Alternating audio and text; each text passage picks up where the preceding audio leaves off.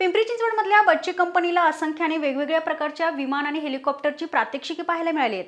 निमित्त होतं arrow modelling शोचं। त्याला पिंपरी चिंचवडकरांनी उत्स्फूर्त प्रतिसाद दिलाय। Rafale, Sukhoi, Tejas, eagle, glider, उलटी तबकडी अशा रूपातले विमान पिंपरी चिंचवडच्या बालचमूंना प्रत्यक्षात अनुभवता आले। विमानांची ही प्रात्यक्षिके पाहून मुलांमध्ये एकच जल्लोष सुरू होता।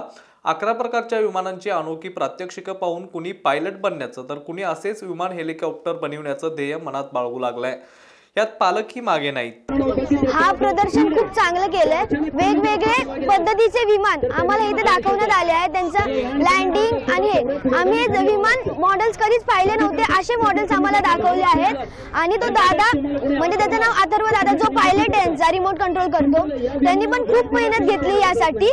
आणि हे विमान आम्ही बघितलेत, पण असे रिअल मध्ये कधी बघितले नव्हते। हे त्यांनी दाखवलं, हे प्रदर्शन त्यांनी बनवलं, हे केलं, त्यांच्यासाठी मी त्यांचे खूप आभार मानेन। खूप चांगला शो होता आणि खूप सारी लोक आलेली बघायला। इथे एअरक्राफ्टचे मॉडेल उडवलेले हे बघून आता मला वाटतं की लोकांना काहीतरी प्रेरणा मिळाली असेल की पुढे जाऊन एअरफोर्समध्ये काहीतरी आणि देशासाठी काहीतरी करायचं। यांनी जे विमानं बनवलेली आहेत ते खूप चांगले आहेत। मला असं वाटायला लागलंय की यांची जी विमानं आहेत ते कुठून येतात आणि त्यांनी कशी बनवली, आणि ह्यांनी जे बनवले ते एक नंबर बनवले। यांना माझ्याकडनं सल्यूट। आणि यांनी परत असं प्रदर्शन करायला आमच्या स्कूल किंवा पिकनिक मध्ये परत यायला पाहिजे आणि आम्हाला म्हणजे आमच्या मित्रांना खूप दाखवायला पाहिजे। हो, खरंच खूप छान झालं ॲक्च्युली प्रदर्शन। नाहीतर नेहमी संडे असाच जातो घरात। अशा पद्धतीने सकाळी लवकर उठणंही झालं आणि खूप छान झाले। असे वेगवेगळे प्रदर्शन सांगवीत झाले पाहिजे, त्याच्याने मुलांनाही नवीन शिकायला भेटतं आणि ऑफकोर्स आम्हालाही छान वाटेल की आमच्या मुलांना आम्ही वेगवेगळ्या अशा गोष्टी शिकवू शकतो किंवा वेगळं काहीतरी करू शकतो। विमान आणि हेलिकॉप्टर कसे टेक ऑफ आणि कसे लँडिंग करते हे प्रत्यक्ष अनुभवणं तसं कठीणच। विज्ञानाने हे कसं घडवलं हे सहजतेने उमगावं यासाठी एरो मॉडेलिंग शोचं आयोजन गेलं होतं। भाजप आमदार लक्ष्मण जगताप यांच्या वाढदिवसानिमित्त बालचमूसाठी ही पर्वणी लाभली। PWD मैदानामध्ये आपण मुलांसाठी आणि पालकांसाठी एरो मॉडेलिंग या छंदाची ओळख करून देण्याकरता एक एरो मॉडेलिंग शो घेतला, ज्याच्यात 11 वेगळ्या प्रकारची विमानं आपण मुलांना उडवून दाखवली।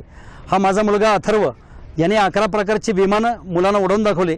सगळ्यात पहिल्यांदा आपण पक्षाप्रमाणे उडणारा ईगल उडवला, नंतर ग्लायडर उडवले, नंतर बायप्लेन उडवलं, 2 पंखाचं विमान, उडती तबकडी उडवून दाखवली मुलांना, आणि त्याच्यानंतर एक बॅनर उडवून दाखवला, आणि सगळ्यात शेवटी आपण फायटर प्लेन्स उडवून दाखवली की जी भारतीय विमान दलामध्ये जी फायटर्स आहेत ते सुखोई, तेजस आणि सध्या चर्चेत असलेलं रफाल विमान पण आपण इथे सांगितल्या शोमध्ये दाखवलं।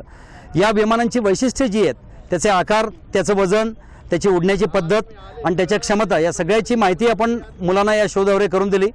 आपल्या मुलांना विमानातलं विज्ञान सहजतेने लक्षात यावं यासाठी त्यांना डोळ्यासमोर उडणाऱ्या विमानांच्या कसरती आणि त्याचा हवेत तरंगणं, हवेत दिशा बदलणं आणि त्याच्या वेगळ्या करामती कसरती आपण मुलांना दाखवल्या।